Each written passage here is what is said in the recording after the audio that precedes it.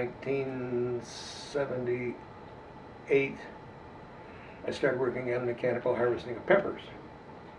And at that time, I was looking to see if there was any particular pepper variety that would be better. I had 20 different pepper varieties, from jalapeno to bell to little tiny cherry peppers the size of your thumbnail.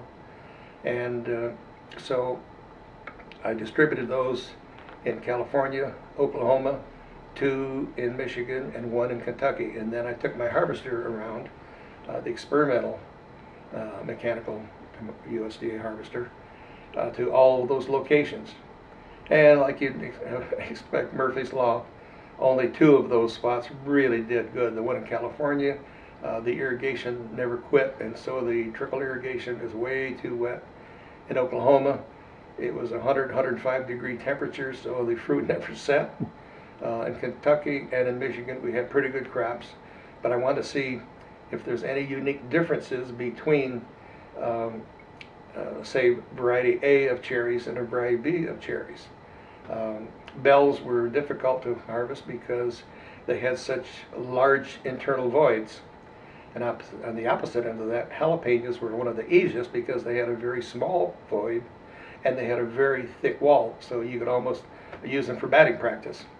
And so we continued to work on that. We worked with one of the growers in the Saginaw area, Greg Bays and his father, and they liked what we were doing so much that Greg quit growing peppers and went into manufacturing mechanical pepper harvesters. And so he's been doing that ever since. And right now he has one of my ag engineering students working there, Paul Dorr. And Greg Bays continues to manufacture the mechanical pepper harvesters that are used especially in the Southwest. And I don't know how many he has out, but he's been doing a good job. And of course, these harvesters are not inexpensive. They may be 200, maybe 300,000. I'm not sure what the prices are today.